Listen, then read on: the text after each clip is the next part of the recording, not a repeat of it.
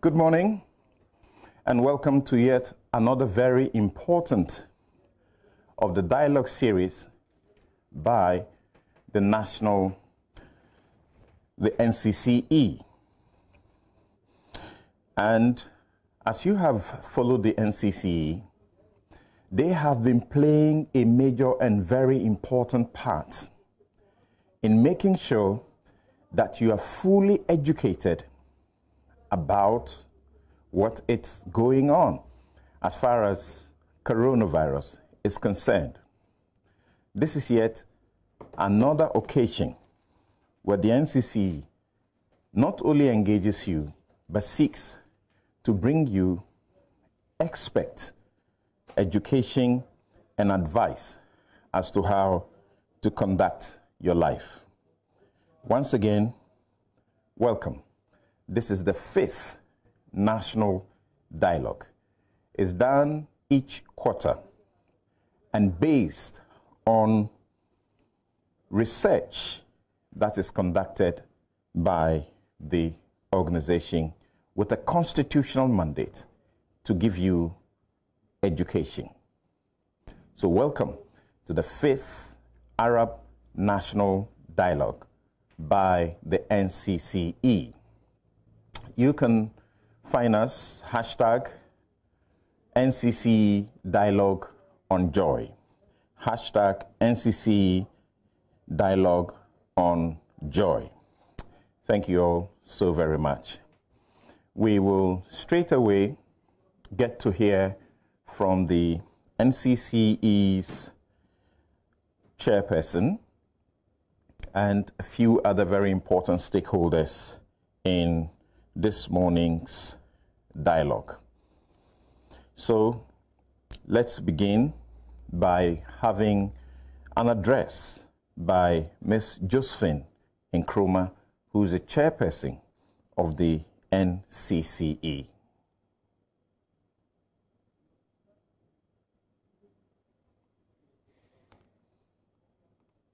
Hello, welcome, Ms. Josephine Nkrumah. Well, thank you very much, Samson. Great. So let's hear you right away. Why is today yet another important occasion for all of us as Ghanaians tuning to the NCCE's 5th ARAP National Dialogue? Distinguished virtual audience, good morning. As we all know, in the last 6 months, our world has changed, perhaps irrevocably. However, the resilience of the human spirit ensures that we continue to pursue our objectives both as individuals and organizations. It is on this note that I welcome you to the NCCE's 5th dialogue in our accountability, rule of law, anti-corruption, and environmental governance dialogue series. This 5th dialogue focuses on good environmental governance and the coronavirus pandemic. Whilst we continue to grapple with the immediate charge of containing the spread of the virus and saving lives, we must remain alive to other adverse impacts of the pandemic. COVID-19 undoubtedly highlights the essential role of plastics in our daily lives. Disposable masks, PPEs, gloves, and other essentials to ensure we minimize infections across the broad spectrum of activities of living and working. There is a surge in the demand for plastics with the resultant issue of sustainable waste management, including medical waste. More worrying is the growing challenge of handling waste, particularly where it is alleged that in certain suburbs, people are collecting used masks and washing them for resale. In certain communities, young children are vulnerable as they play with indiscriminately disposed masks, gloves, etc. We need a dynamically responsive waste management system that takes into account proper segregation of household and workplace waste particularly due to the potential or real infectious nature of such waste? How are our public institutions and public-private partnerships responding to these challenges? And how are we, the citizenry, playing an effective role in these matters? At the end of this dialogue, it is our expectation that our takeaway will encourage us all to adopt a more environmentally sustainable lifestyle, uphold the value of integrity, even as we are challenged to demand accountability from institutions operating in the environmental governance sector. As we deliberate on these issues, we should, as a country, be upscaling our green financing models that tackle issues of deforestation, sustainable environmental business models that can address the surge in unemployment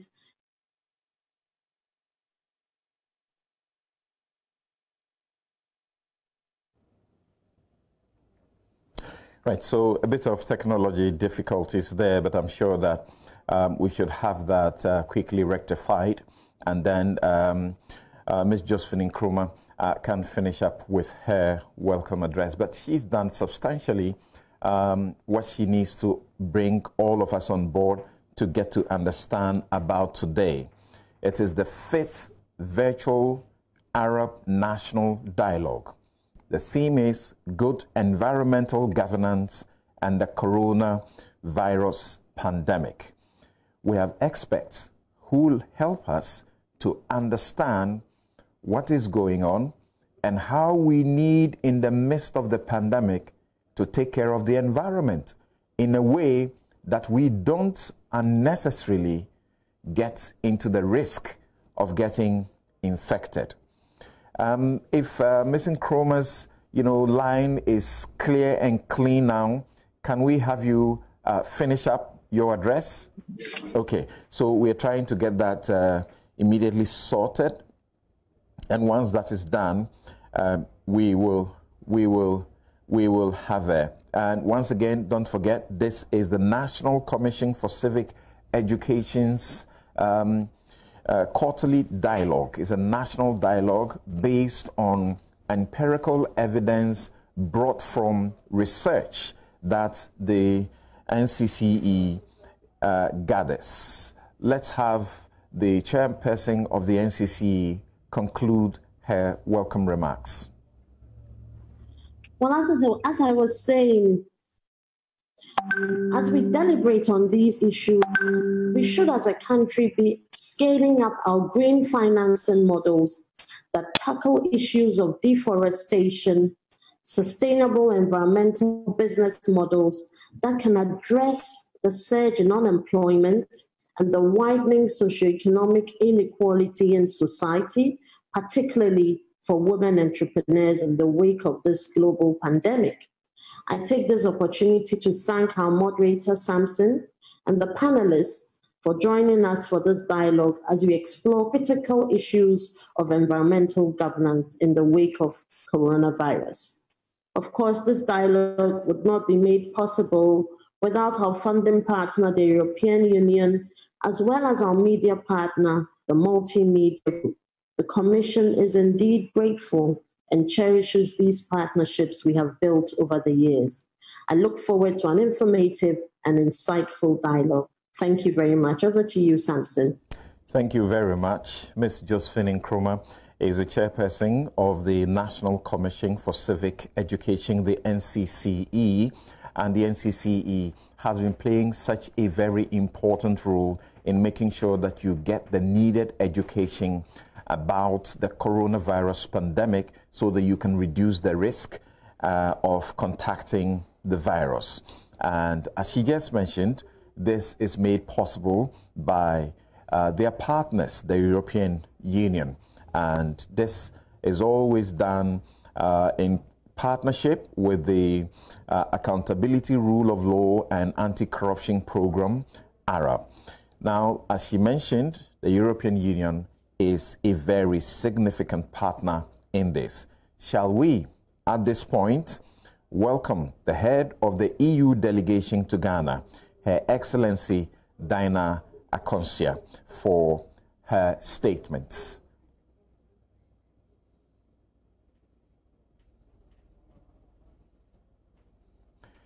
We would first have to have the EU delegation, the head of the EU delegation to Ghana, Her Excellency Dinah Akonsia. Right.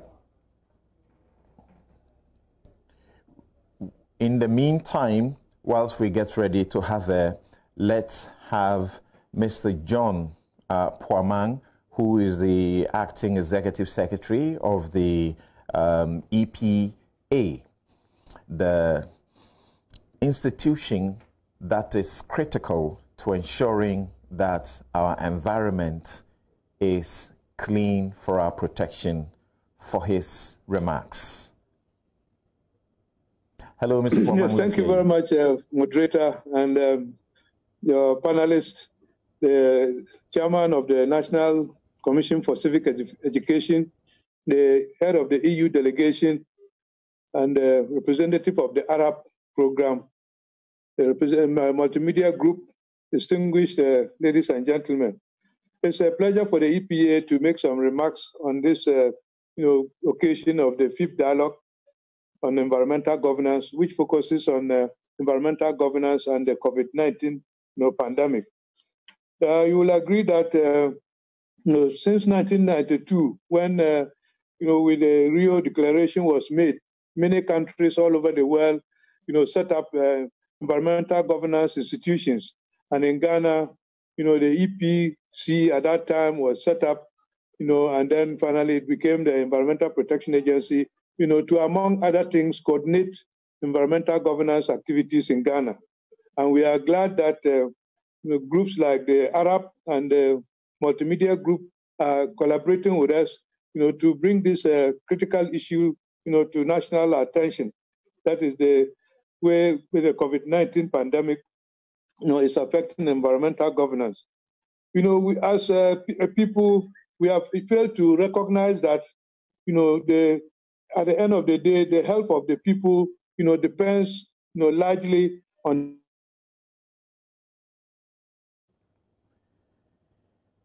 Okay, so we're getting a bit of a difficulty with Mr. John Poamang, the Executive Director of the Environmental Protection Agency's also line, but I understand that he's clear now. So, Mr. Poamang, you can continue. All right, thank you. And mostly due to our human activities that we have been in terms of deforestation, intensive agriculture, unsafe management, and then consumption of wildlife and natural resources. These are what we are doing to undermine the ecosystems, that are there to protect us. The COVID-19 crisis, was caused, by a combination of harmful interactions between humans and wildlife, and then also, the accelerated movements of people and goods across borders. This, interaction between humans and wildlife, led to the spread of the disease, but also the movement, large movements of people using, air travel and other forms of movement caused the disease to spread very quickly, to pandemic proportions. So we as a people have to look at what we are doing that is causing all these pandemics. And I think in the history we can recount so many of such types of pandemics. But while the COVID-19 pandemic is tragically affecting people's health, lives, and livelihood, it has also noticeable positive impacts in that due to the restrictions that are being imposed to control the spread of the disease, movement of vehicles and so forth are reduced, and so air pollution has sort of improved a little bit. Not so significantly, but at least there's a marginal improvement in air pollution due to people not moving so much, and also industries not producing at optimal levels. But we also know that the pandemic has brought in its wake other forms of other types of environmental problems, notably the waste that are generated, healthcare waste.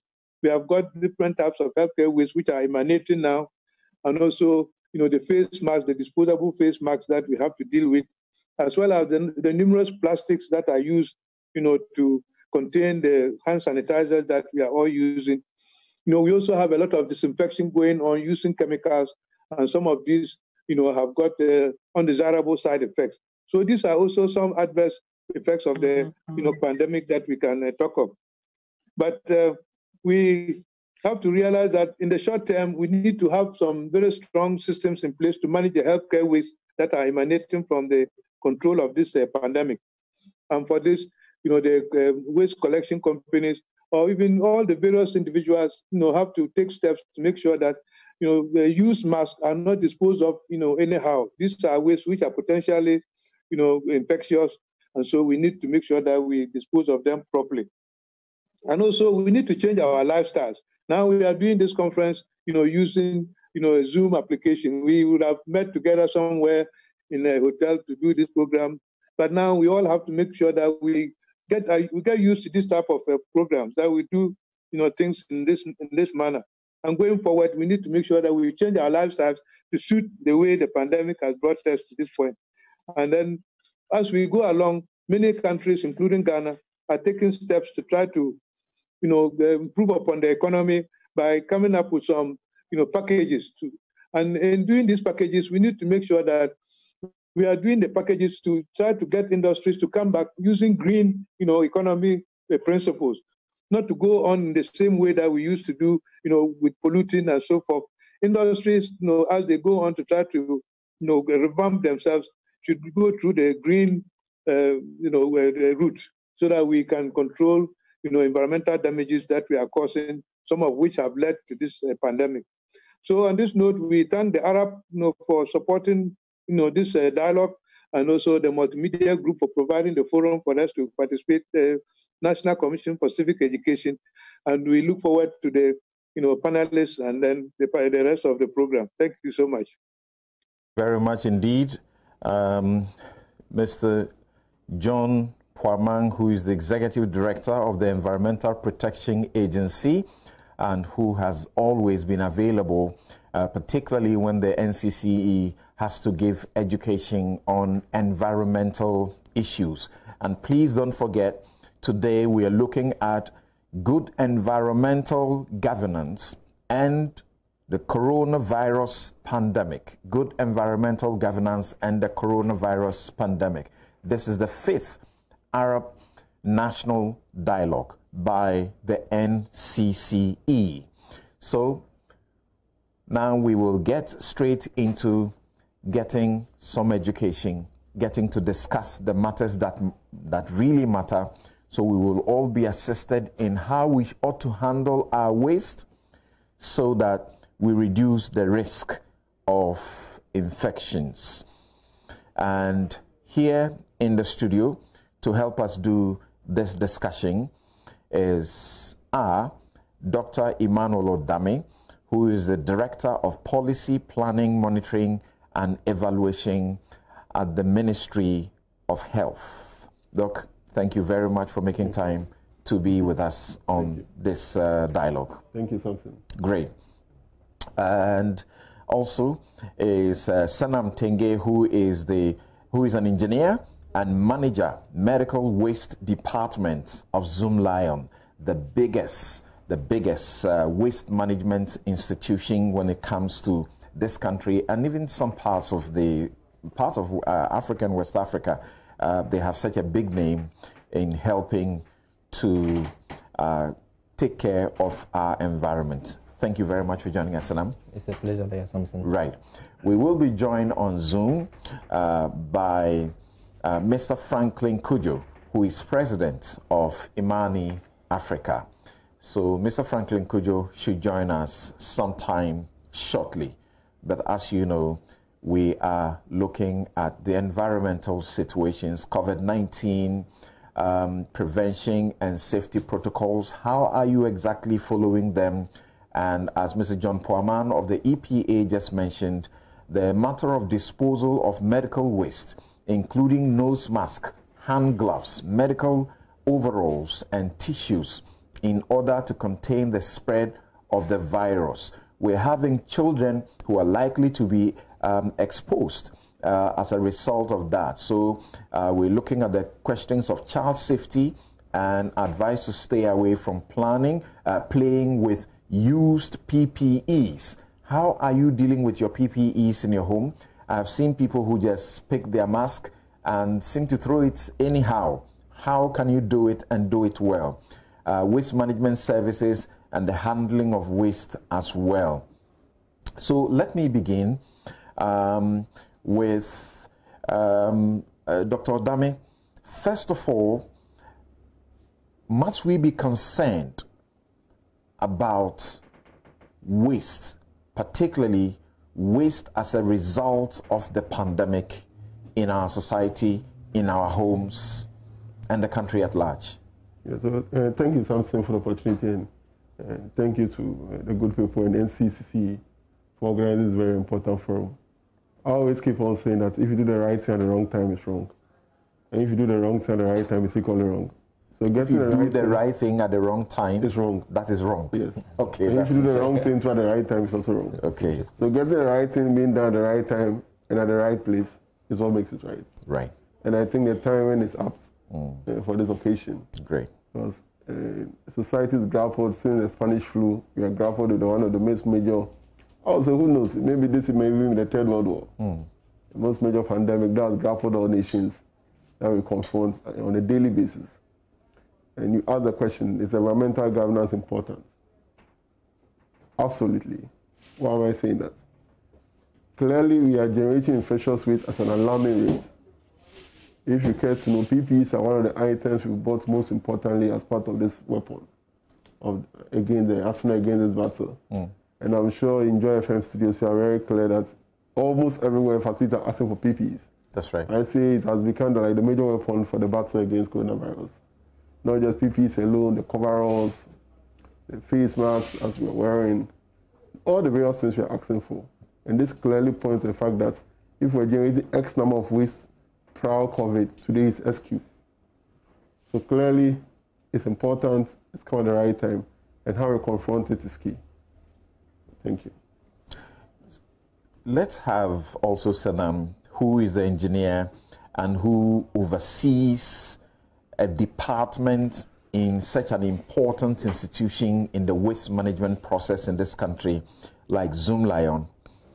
Tell us,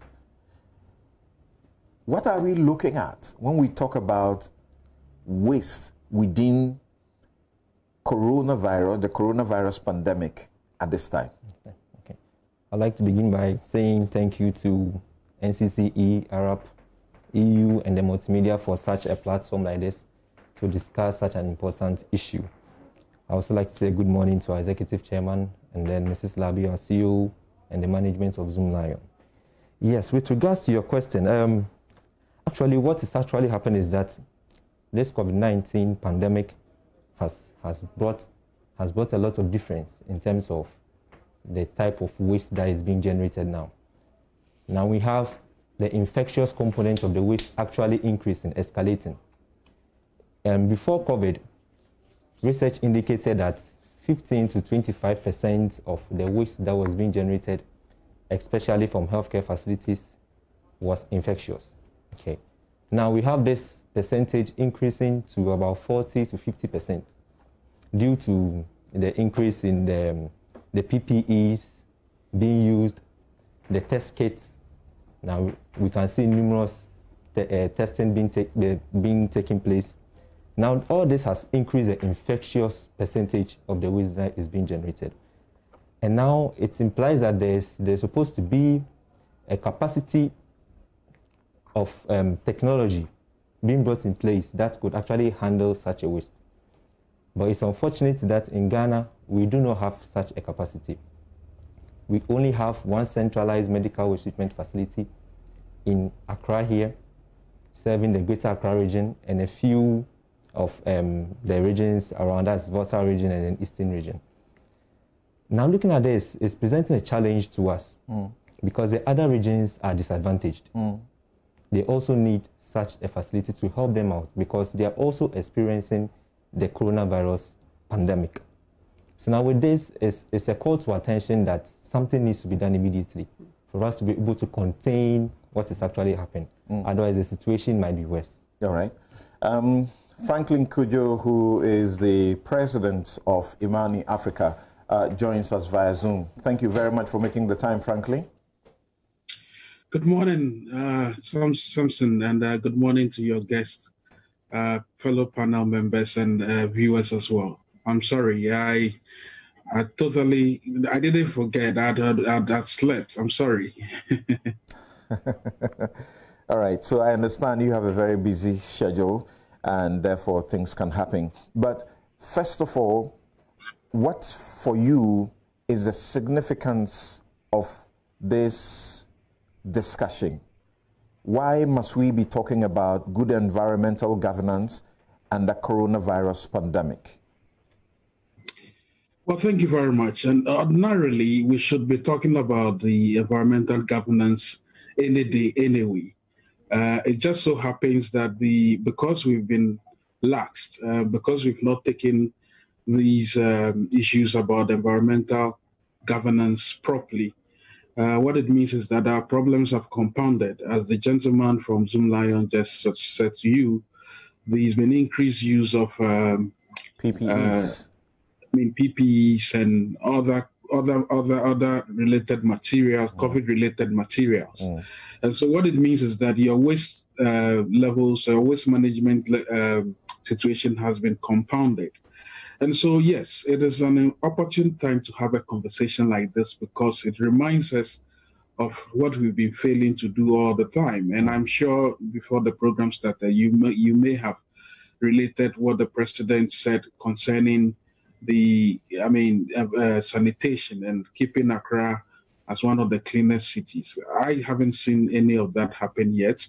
And so to think that a conversation about environmental governance or management is crucial is an understatement in these very important times. And so that's what I've got to say. But I also have to just add quickly that it looks as if the approach we've been adopting is not necessarily helping us. It looks as if we are overly focused on the public sector trying to solve these matters for us. When waste is an independent problem. And when I say independent, I mean human beings generate waste.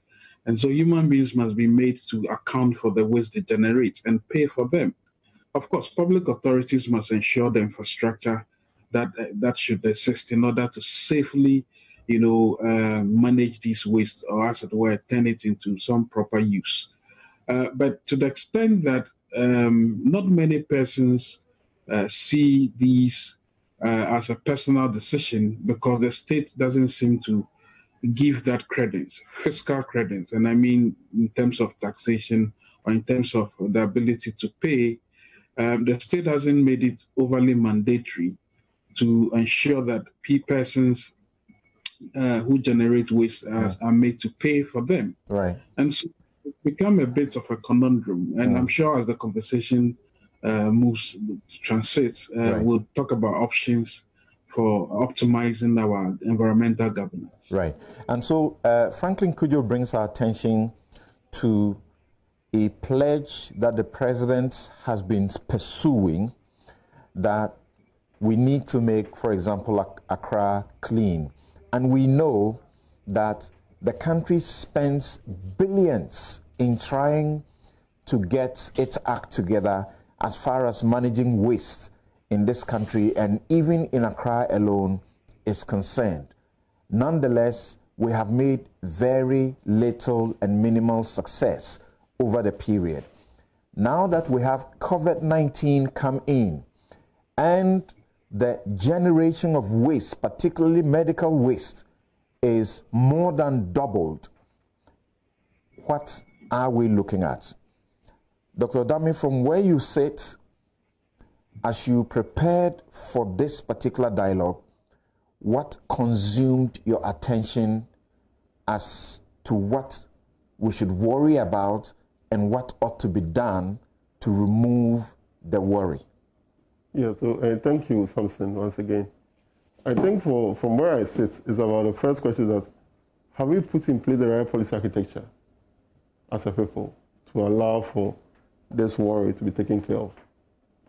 So if you take it from the very beginning, I mean, when I say policy architecture, I'm looking at it from all the various levels. First, give us an understanding, give us some graphic of how you have, perceived and looked at the reality of the waste that we are generating as a result of coronavirus. And then let's come to talk about whether or not the architecture exists to deal with it. What are we looking at? So clearly, like I told you, we are generating waste materials now at a very alarming rate across almost our 58 treatment centers across the country, in addition to some isolation centers. That brings it up to about 72. And all this place, you're talking about continuous change of PPEs, coveralls for all the medical staff, even our hand washing devices, sanitizers, disposals, all the various medications we are using for our COVID patients we have now. And for information, as we're speaking now, we have close to 21,077 confirmed cases, and we've had about 129 deaths. So also even talking about our mortuary staff who are working on these dead bodies, moving them in and out and all that, all the things they're also using in there. So clearly, if nothing at all, we've had about 21,000 confirmed cases for all the staff. Not to talk about all the real armies we have across, from village level to community levels, moving across the nook and cranny of this nation, doing what we call contact tracing. So clearly, this is waste at an alarming rate. Well, the good news is that we are also alive to it, and alive to the fact that we need to put in place the right architecture. So maybe I'll wait for your next question, and then I'll dwell a bit on the policy architecture. Right. Is it fit for purpose or not? The president has given us about 15 or so addresses so far. And at each time, he tells us how much the country is committing to bring in PPEs. As we speak, because universities, senior high school, junior high school, certain categories of students have resumed. They are having to be supplied free of charge PPEs. At least each student is supposed to have 3 nose masks. That's correct. That should give us a picture of the enormity of the waste to be generated. That's correct. Beyond that, you're talking about the medical officers who have to use most of what they use, which is not reusable. That's correct. So that's a lot. That's correct.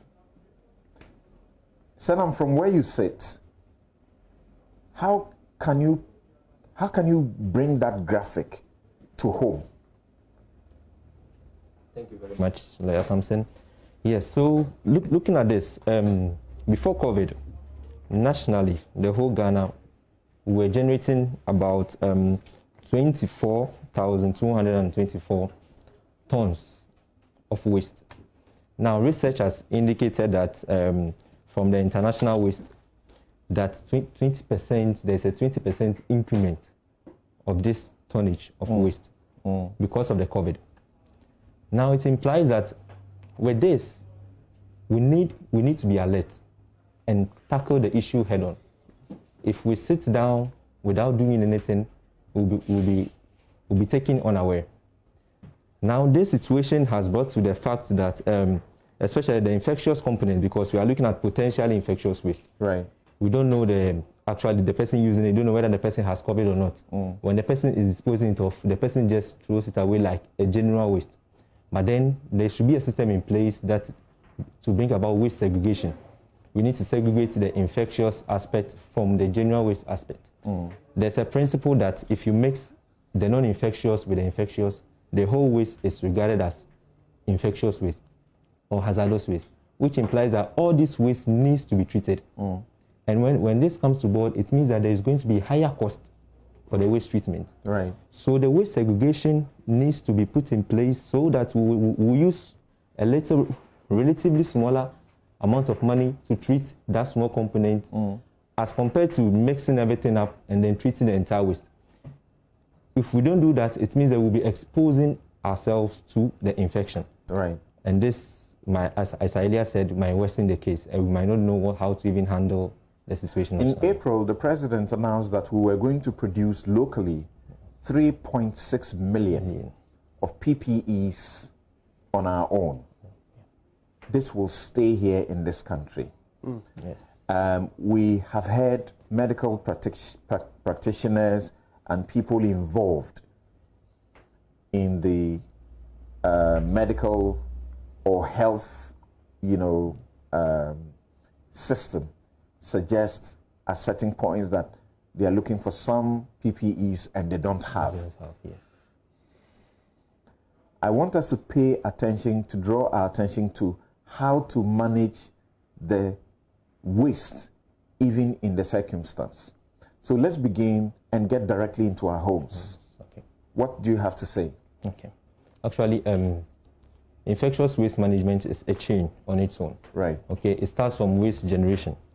So the person generates the waste, for example, nose masks, you use nose masks. Now from waste generation, you go to waste segregation. Waste segregation is where you separate the waste into X form dependent. But in our case, we are looking at infectious and then non-infectious. You could go further to plastics, metals, etc. But our focus now is infection because we are dealing with corona. Right.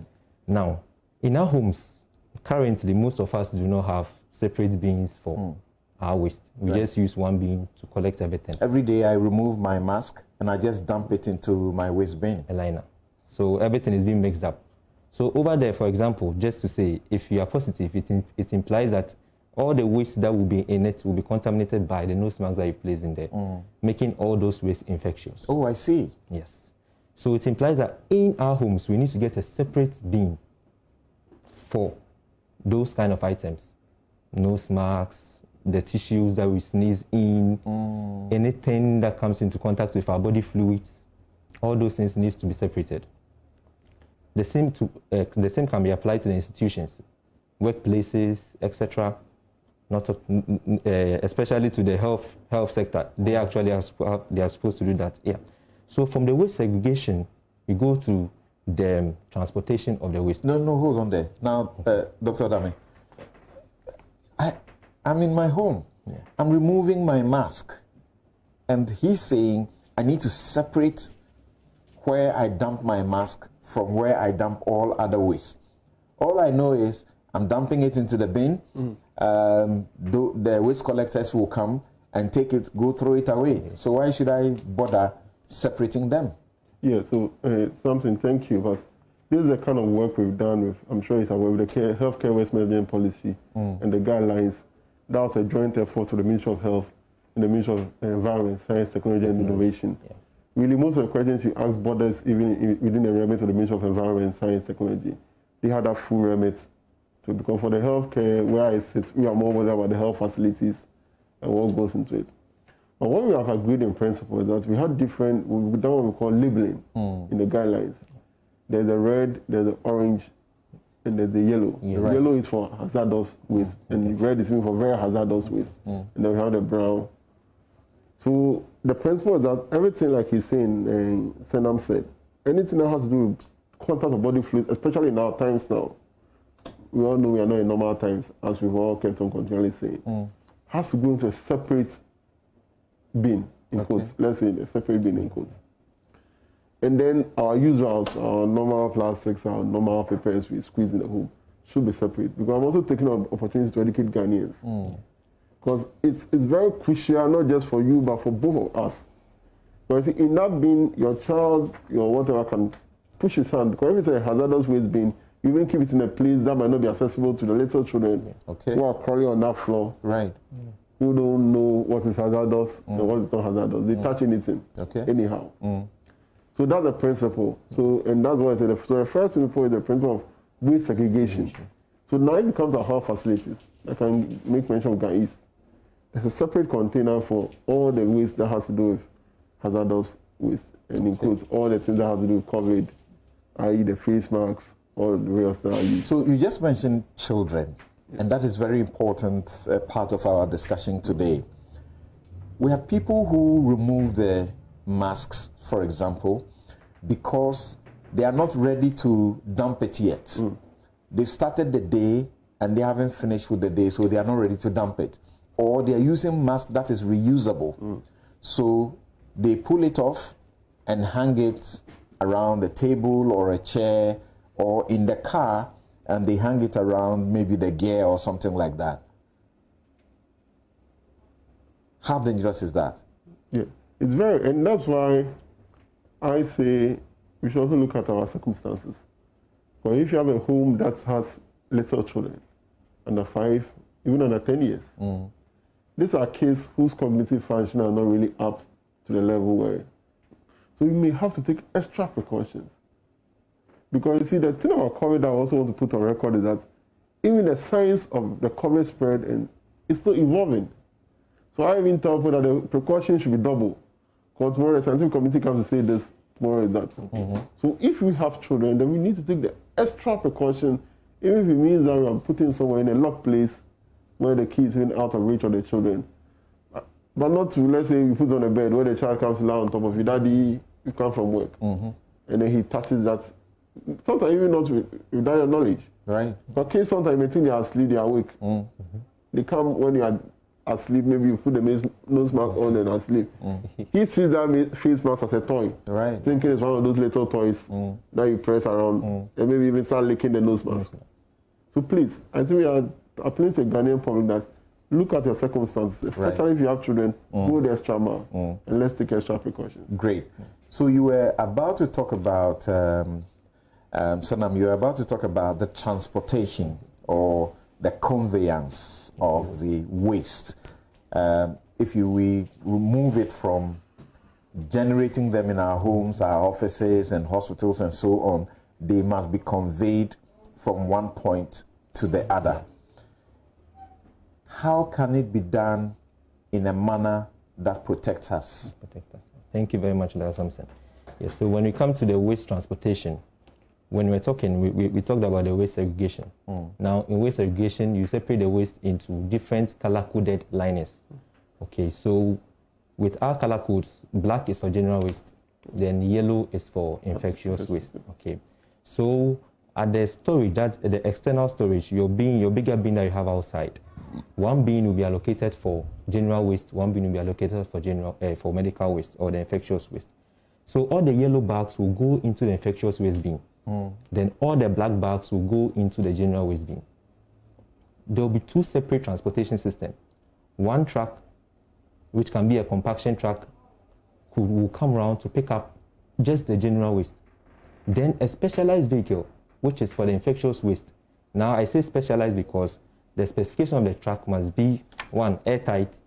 It should be a leak-proof vehicle. It should be a form of a cargo-like nature.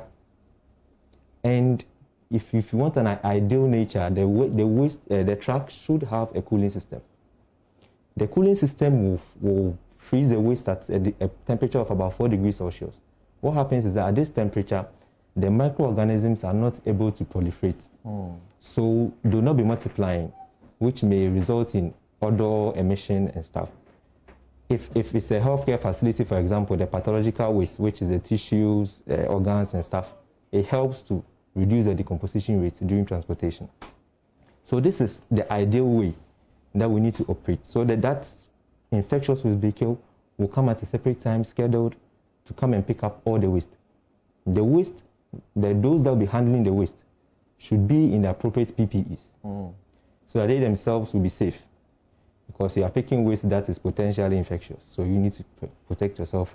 Do we have an idea the number of waste collectors in our community who are not formalized, like Zoom Lion does, who are part of the chain in the transportation of the waste? Do we have an idea? Yes, please, yeah. What percentage of the waste is carted by them as compared to what Zoom Lion does? Yes.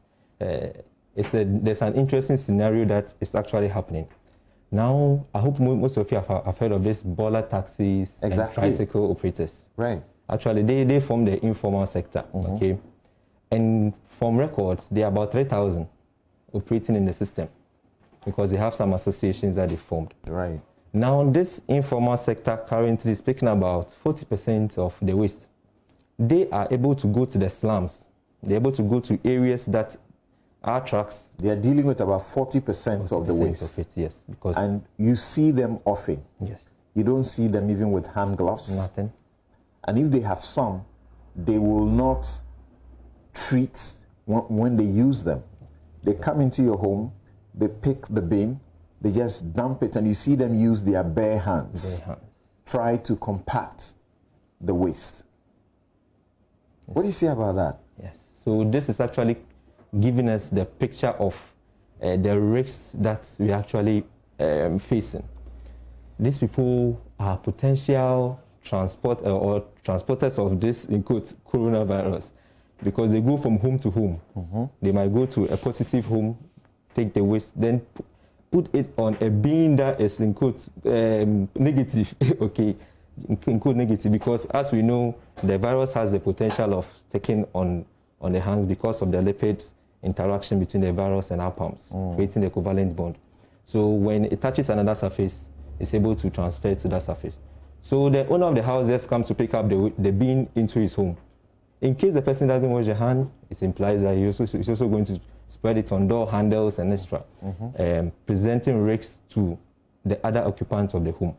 So this question has really drawn attention to the fact that something needs to be done about this informal sector. Okay, so now hold on and gather your thoughts more clearly on how this group that is taking care of about 40% of the waste, and they are not formalized like Zoom Lion is and other waste management companies are, what advice they can get so that they protect themselves first and protect all of us.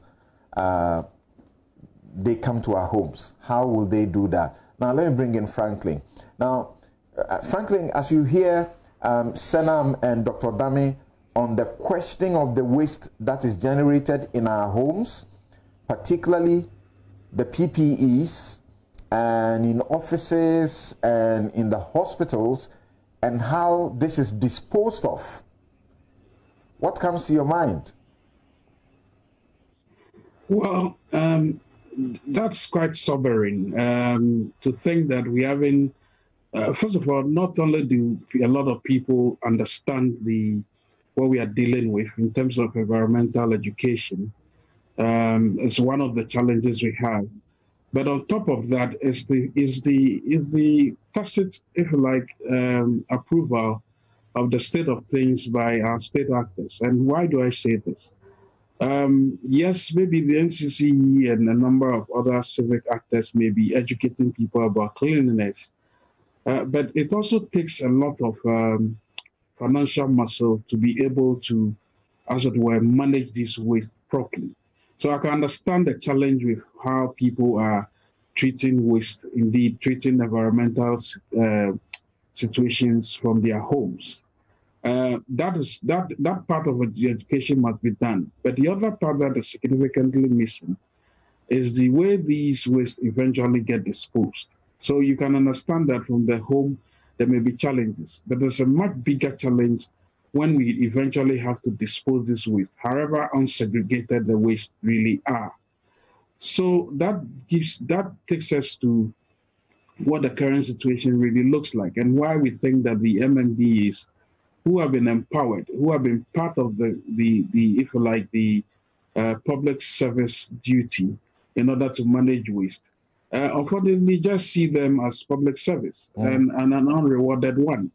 So to the extent that the fees, the levies that are supposed to be paid in the safe disposal of waste itself is called into question. So we have measly, fees that are paid. And when measly fees are paid, what it translates into is that it leads to some sort of deficit attention given to the infrastructure that should lead to the safe disposal of waste. So I'm talking landfills, I'm talking even roads leading to landfills, which are not properly constructed. As we speak, I think I'm told that about 3 or so landfills in the country, if not within Accra, are not in operation. And the roads leading to them themselves are decrepit. Now, on top of that, some of the compactor trucks that have to safely dispose of this waste are not in, we do not have them in sufficient numbers. And even when we've had them in numbers that private actors like Zoom Lion may have invested in, they do not get their returns in record time, if ever at all, because of the absence of fiscal incentives. You know, what we are dealing with is a hydra-headed problem, and I'm just speaking to the public policy aspects of it. All right. And to think that there are about 9 various levies and fees that waste management companies have to pay in order to import compactor trucks, and cumulatively comes to about 22% in terms of taxes. When you compare that with their profit margin of just about 20%, which gets eaten away by all these levies anyway, what it means is that they are left with just a 2.5%, if you like, wiggle room in order to do anything significantly. That includes investing in R&D and then investing in, you know, operations that will scale up their activities. So you have a situation where, on top of the individual disinterest in managing waste or treating waste properly, you have a public, you know, vehicle which does not seem to prioritize interventions and in waste, in the safe disposal, delivery of waste. I would have thought that by now, this country would be interested in asking private actors to invest in setting up, you know, biomedical waste disposal facility throughout the country. As the engineer has rightly said, there's only one in Accra, and it's serving close to 500 hospitals, and just about 200 hospitals use this facility. So it tells you that in these corona times, what it means is that the increased activity, the increased waste that we see would definitely not be treated by these entities. But so if these entities were mandated to use the autoclave, this facility, what it means is that we'll be minimizing the unintended consequences of attracting another. Yes, and Franklin, you bring on, you know, an aspect that also is quite scary. And you see, as he spoke about these collectors who use tricycles and others, and as we are told by Senam, they are dealing with about 40% of the waste from our homes, our offices, and so on and so forth. Franklin spoke about the conveyance process. As they take them, you see them drive them, and these are in the open. Their vehicles or their tricycles are open. You see flies all over them, and they drive them through our homes, main streets, markets, before they take them to the final destination. Dr. Dami, what would you say about that? Yeah, so something, I think that's why I was trying to spend some time to talk to you about the policy architecture that are happening. I think we did a recce, and clearly we realized that these were gaps that we had in the system. Like an engineer knows, medical waste was not something we had really categorized very clearly. And it wasn't an area we had gone into very rapidly. But as the evidence started coming up, so actually in 2015, as a ministry, we started a project with UNDP. We've been doing major trainings, engineers, Senam has been part of. Because clearly one of the things we said, the ministry stands for both public and private, all actors, including civil society. So based on that, we developed what we call the healthcare waste management policy and developed clear guidelines. And based on that, for me, in the policy remit, policy doesn't end with the document. It ends with implementation. So it didn't end there. And like I said, we've had a couple of trainings with them. As I'm even speaking to you now, there are trainings happening for hotel staff on how they handle medical waste and how they categorize them. Hands-on. And then... But here we are talking about the reality, where they are coming into our homes. They are not telling anybody that, you know, because of coronavirus, separate your waste, and when we come, let us have the mask and other things you use because of coronavirus separate, because these are highly infectious. And then we put them in our general dustbins, they pick them up, they dump them, they use their hands, their legs, you hear them, you see them stepping on them, and they are driving these away in a manner that potentially exposes everybody on the way to the dump site. Yeah, so that's what I'm coming to, and that's why these trainings have become very handy, because like I say, most of this our informal sector before are like, look, let me also cut some weight. So he gets some tricycle, he also starts picking some things, and well, you and me know the informal community you have in this country. But like I always say, you don't push them out of business, you train them to see how they will still be able to put something on the table. And that's why in the training we are taking cognizance of the informal actors. And like he said, Senam, I know the work that has been going on, trying to work in hand with the informal actors. Actually, there's even a conversation before we entered the room, I was talking to Senam, where Zoomline is even going to try to partner with some of these informal actors. So they cut the waste to their level and then they pick it up from there. And now we end up training them into categorization, a bit of the medical waste, a bit of what should happen. I can give you practical examples of what's happening in some facilities now. Like you go to Ghana East now, there's a separate waste bin for yellow. Yeah, you mentioned that. Informal, all the hazardous, infectious waste goes there. They even have on-site autoclave right there. So they're able to take it through the autoclaving process. What we've realized, or rather, is that some of our people have some of the old incinerators. But unfortunately, since the Stockholm Declaration in 2001, which came into effect in 2004 on persistent organic pollutants, those incinerators are not able to combust at beyond 800 degrees Celsius, and they have some of them have very low chimneys. They end up releasing a lot of persistent organic pollutants into the atmosphere. And that's where the other issues come in. The whole issues around, a lot of issues about cancers, health conditions, lung conditions, big issues around climate change, all kinds. So we are trying to discourage the use of those old incinerators. Zoom Park has a very modern, I think it's even a hydroclave. Yes, but it's a hydroclave addition, which is able to combust at those right temperatures, and based on that we move. So a lot of action is happening now, but I want to agree with you fully that these are still early stages, and then we need to ramp up beyond Accra a bit more rapidly. As a doctor, my question is, what's the risk in this process of collecting and disposing of the waste? And we have not even talked about where they go and dump them and what happens after they have been dumped at that place. And remember, we're talking about good environmental governance and the coronavirus pandemic. So it's not just about picking the waste and go dump them anywhere and we are okay with it. Yeah, so it's wrong. I mean, basically, but I'm also real practical to the fact that some of this point in the business, they don't even know about all these health effects. They are just picking. And it's actually, if you actually move out of Accra, even in Accra, some parts of Accra, you have all these informal actors. Some of them don't even have any company, no name. Who pick this? Even as they move, it falls along the streets. Yeah. So this is why we'll call on the local government, because you see, the good thing is that we have the laws to put a bit of these regulations in place. The Public Health Act is clear of 2012 at 851. That's why the Section 5 is all devoted towards environmental sanitation. So this is where the local government service and also actually the environmental health officer has been mandated to move into homes to sometimes even accost some of these individuals and subject to some penalty, need to take them through training and all that. So we really want to call that the bulk of the work in this area goes beyond the health sector. Because of our local government service, please, let's go back. We have appropriate laws in this country to make progress. Right. So Dr. Dami is talking about the laws.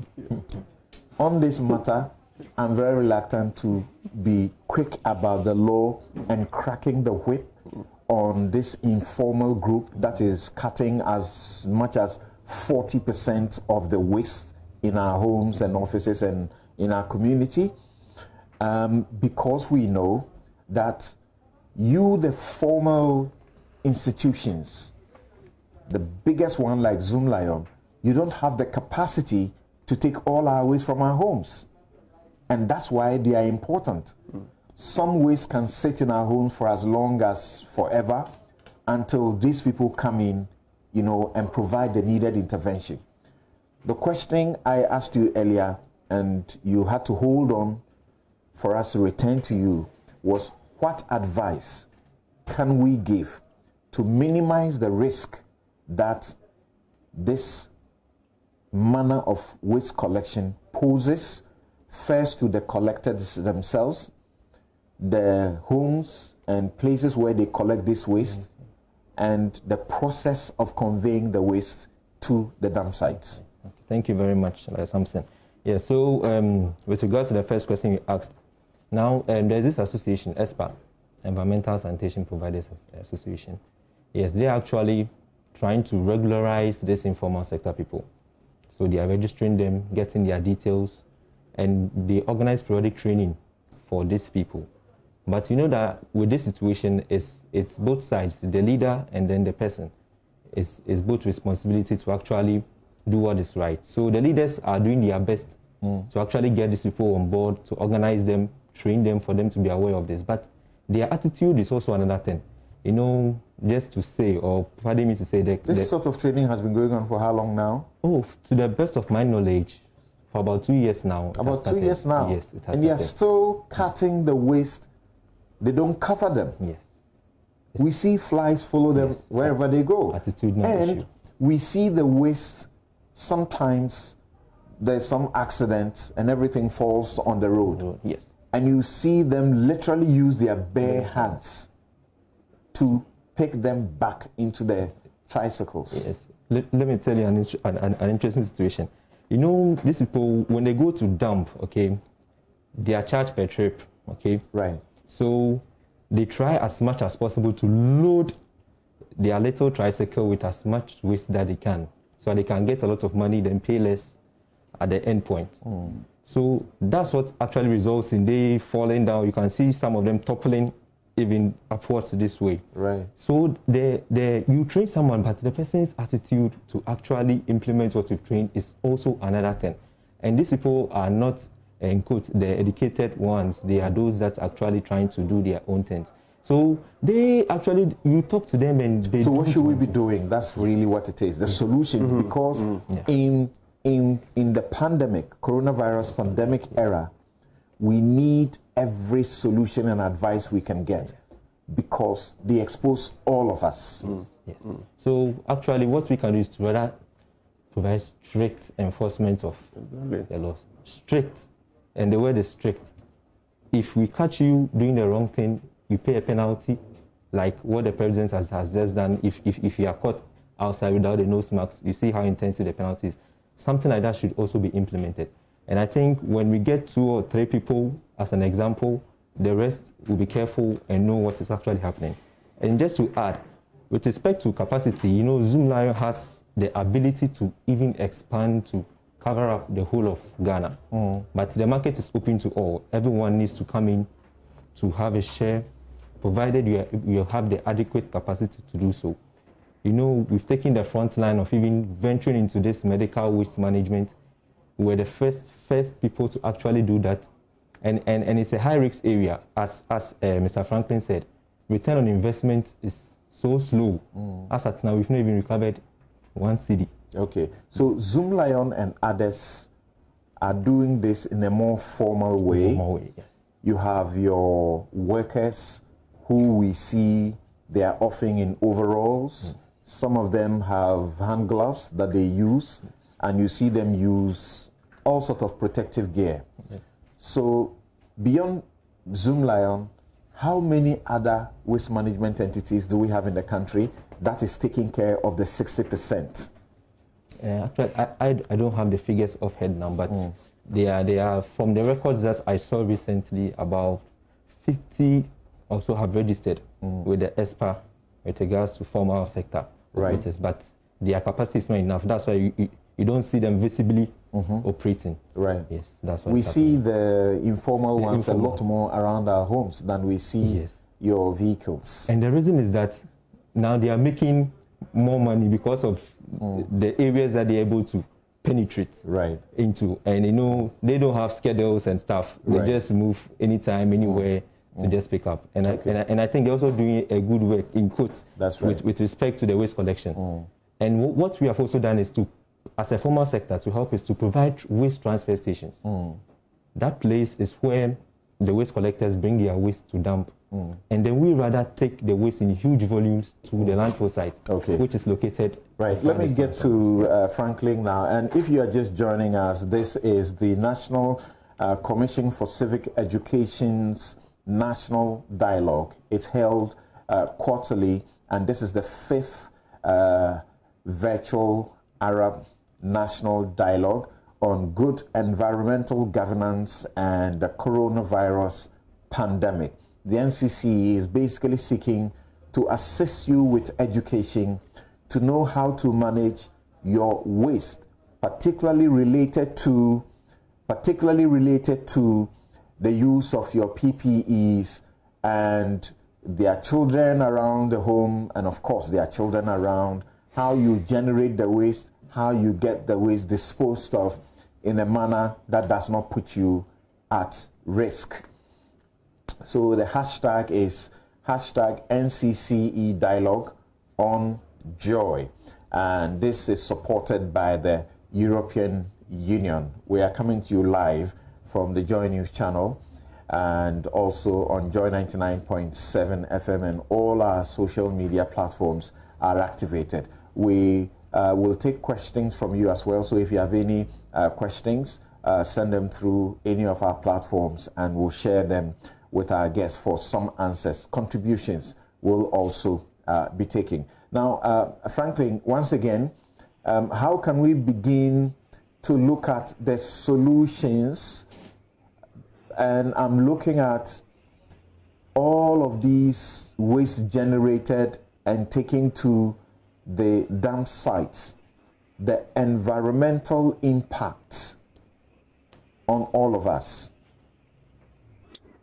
Well, thank you very much. I think technology, by and large, is something we should be looking at. But technology, before we get to technology, and I suspect, as the good engineer has suggested, there are very few companies that have the capacity to, as it were, invest in the modern technology. So there's one part which means you have to invest in it. You need deep pockets to do that.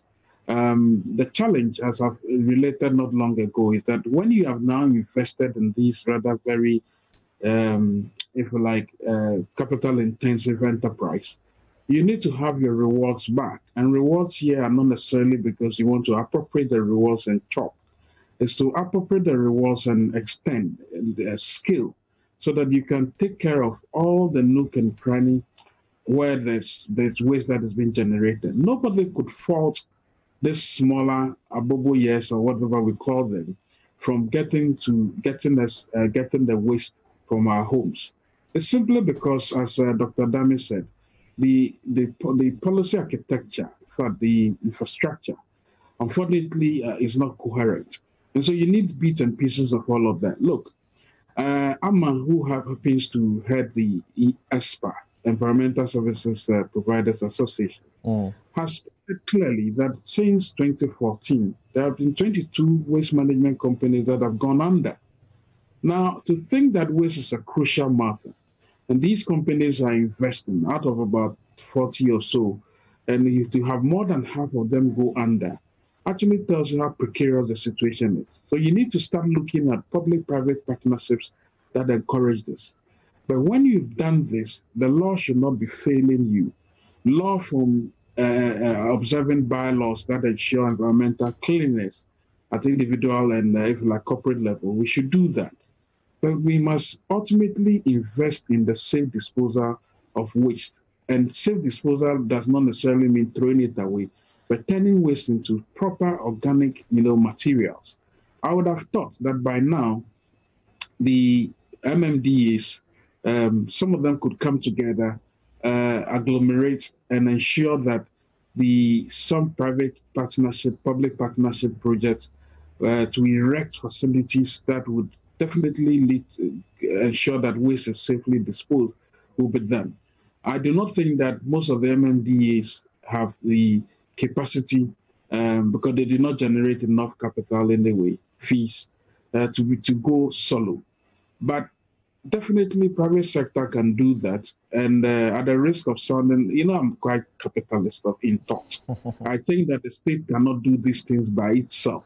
the state only appropriate. Look at how many times the president has said, oh, through my finance minister, I would ensure that incentives are given to private companies. It's never happened. Look at the number of times the promises have been made, but the state has been able to appropriate funds, and when these funds are somehow, allocated, you don't see the effect on the ground. So we need to ensure that the structures that are in place, and the National Sanitation Ministry must get serious. This whole habit of setting up national sanitation authorities and setting up a panoply of actors, bureaucracies, is not the way to go. They should not be treating waste as if it's their domain per se.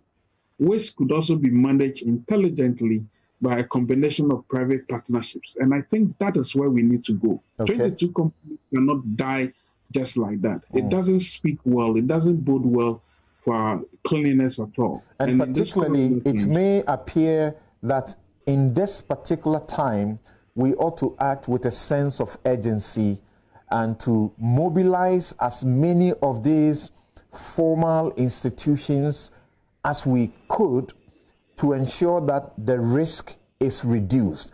Now, I would need you to organize your thoughts as to the quick steps that must be taken immediately to assist, to ensure that the role of public institutions, the EPA, the Ghana Health Service, sanitation officers, etc., in the nation's fight against the pandemic and the maintenance of good environmental governance practices is intact. The management and reduction of the effects of the production and disposal of PPEs and cleaning agents on the environment is also in such a way that it doesn't put us in further risks. So I think this is where we should be getting into now, and I'd like to begin with Dr. Odame. What must we be doing immediately now to ensure that we are reducing the risk that managing waste as a result of the pandemic and during the pandemic does not, expose us a lot more to even further risk? What can we do? Practical steps that the state, the EPA, yourself, the Ghana Health Service, perhaps I've heard you mention many times the local government, right? What should be done? Yeah, so I think, like, it's a first is leadership. And like somebody said, Singaporean said that we are in a time that is now the world of the unknown unknowns. And I mean, this was said by one Singaporean, Lim Siang. And I like that word because we are in a world that is now volatile, uncertain, complex, and ambiguous. We all don't know tomorrow how this coronavirus is going to turn out. So what is very clear is like what the president has kept on saying, that we are handling the coronavirus in a spirit of all on board, whole of government approach. So it gets back to your question. How is the Ministry of Environment ensuring that its part of its mandate is playing it and playing into the whole? How is the local government? I keep on saying the local government because all the bylaws for enforcement are quietly enshrining the local government. There's so much power that our district assemblies hold. To even enter in people's homes, to even go and inspect whether there's mosquito larvae, collection of pool of water.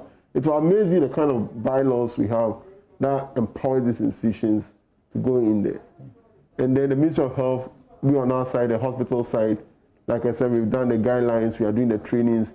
Now it's about the enforcement. And that's what we are doing in our facilities now. And trying to scale it up. I won't say we've done it all. We are still in process of making sure we scale it up in the segregation. We are still providing these autoclaves to various facilities. Like in Cape Coast Teaching Hospital now they have one. Konfanachi has a proper incinerator that can burn at those levels. Kofodia in Eastern region also has an incinerator. What we've done is that we also alive to the physical space constraints. So we've provided tricycles to some of this, we've well trained them to pick from the satellite facilities, i.e. health centers, community health, and then bring it up to the major facility where the combustion can go on. Those are the complete sets, even have a second equipment that's used for shredding, that then reduces the waste. Before then, Zoom Park picks it up. and then it moves to a major site. So this was, but the major thing is all of us and the communities, you and me, Samson, we also need to be vigilant and make sure we don't throw things anywhere, anyhow. Okay. And abide by the rules of the state. In that way, then we all help ourselves. I always say in coronavirus is two things. Either you're infected or you're affected. So if Samson, you have it, I'm affected. If I have it, I'm infected. So anyhow you look at it, there's an infected somewhere. All right. All right. So Senam, practical steps that all the important stakeholders in and protection of our environment, and now it is a matter of urgent need to protect us because of the health implications. What are you looking at from where you sit from Zoom Live? Okay, so the first thing is, as I earlier said, the other regions do not have centralized infectious waste treatment facilities. So they are disadvantaged in this whole situation that we are talking of. So the first thing to do is to immediately go into those regions. And this is possible through PPP. With the private investors, we need some support from the government to actually do this. And also the enforcers should also do their job by bringing all the, especially healthcare facilities, on board to patronize the services. Because the challenge on the ground is the facilities complain of inadequate funds for waste. They'll tell you they've not paid for their drugs, how much more waste.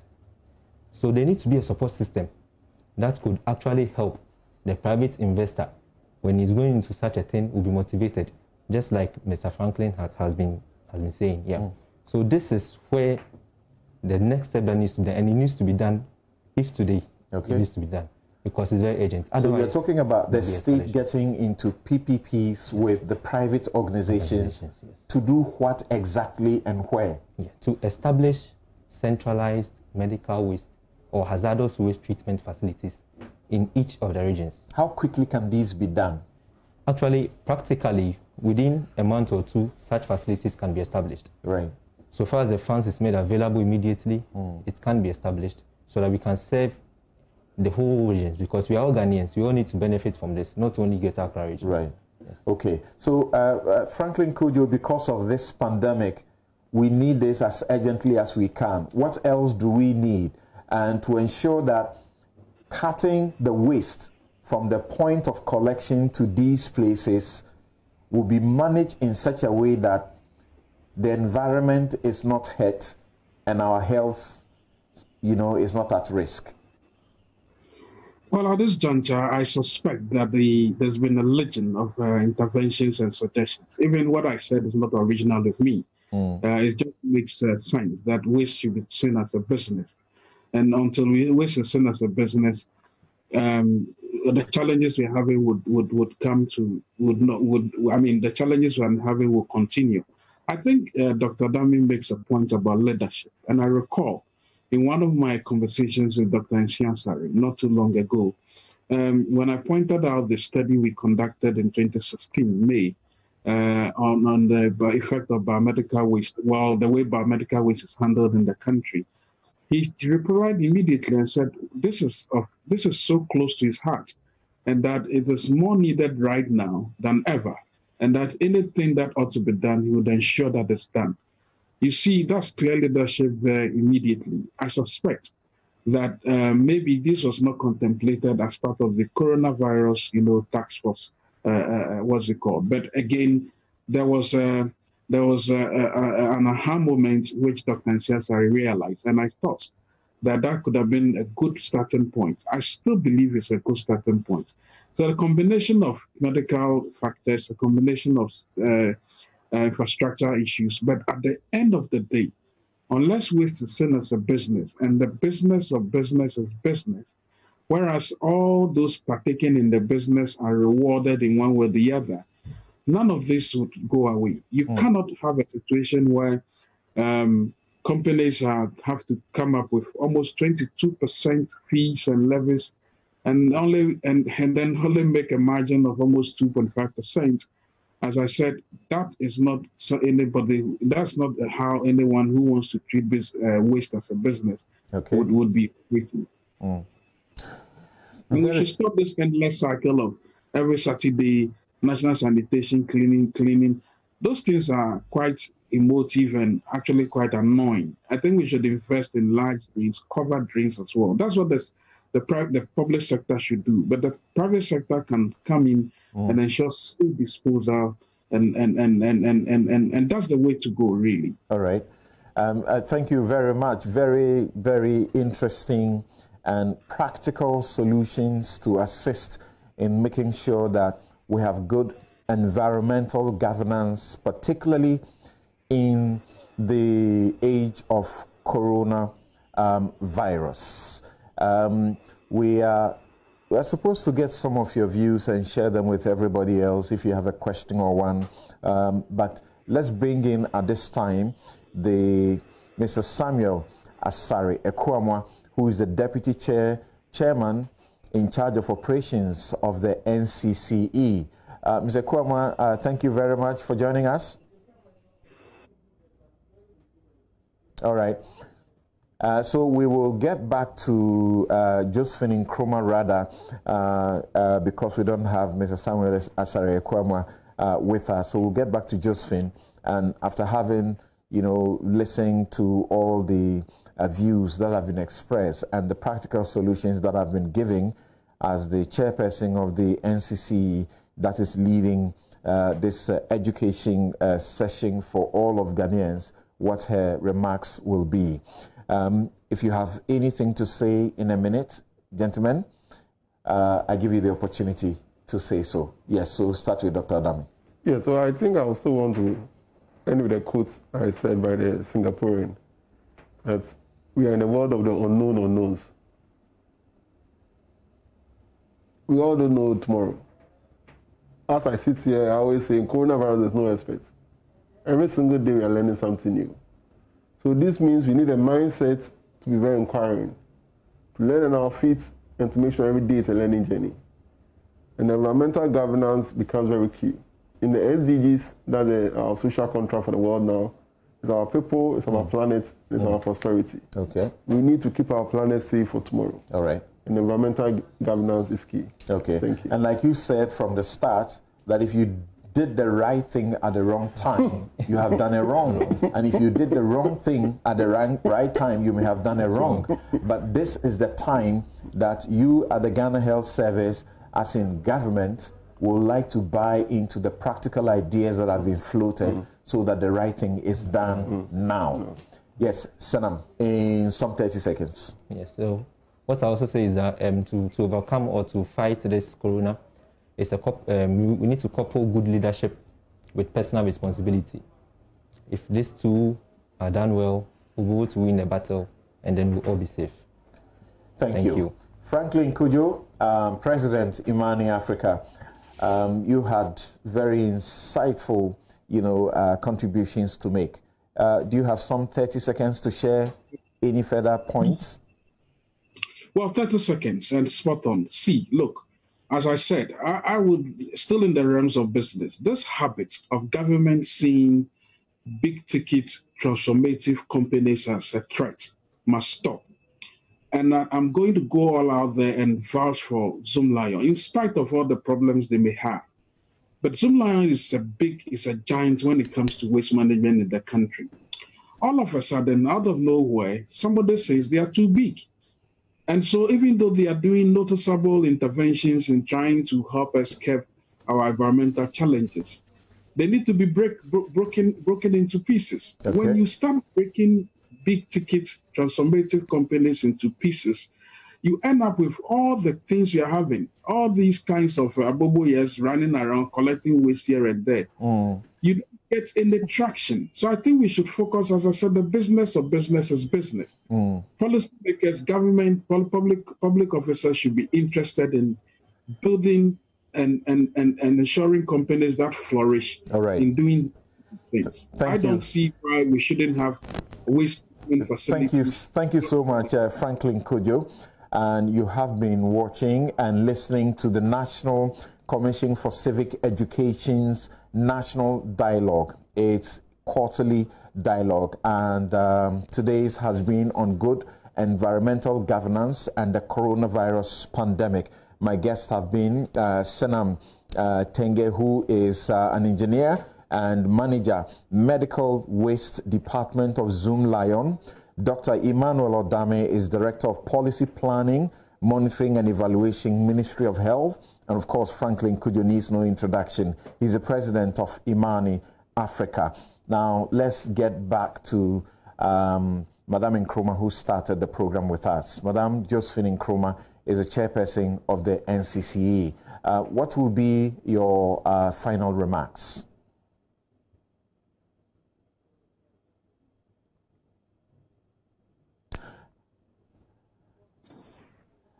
Samson, can you hear me now? Yes, I can hear you. Oh, thank you. It's been an amazing discussion with our panelists, and indeed it has been insightful. It has opened our eyes to the other side of the pandemic and matters that we should take very seriously and matters that are urgent for us. For us, it tells us that there's a lot more we can do as ordinary citizens in Ghana in our homes. We must begin to adopt waste segregation for particularly our disposable masks and gloves that we use. Right. It's become even more imperative in the workplace to adopt such waste segregation practices, particularly because we're seeing a lot of workplace transmission. And this issue, these discussions have raised that critical issue that workplace human resource managers and administrators must begin to put in place measures that ensure that we segregate waste at the workplace. Right. I think the broader policy issues as well have been spoken about. Waste management, the kind of waste management architecture that we need to see in place. We need to ensure that we have a proper legal and regulatory framework in the informal sector, as we have noted, because there are certain places that it is clear that the big trucks like the Zoom Lions can go, but we need to find a way to get rubbish disposed of. For this reason, it's important for us to see that. Okay. Lastly, I think we must have in place the kind of policies that ensure that there are incentives that reduce tariffs and taxes on the implementation of, for the importation of waste management equipment, as we find in the agri sector. All right. These are the things that will encourage the private sector to go into waste management and see it as the business to make business for business. Thank you so very much. And Ms. Josephine Nkrumah is the chairperson of the NCCE, and this has been the NCCE's National Dialogue Series.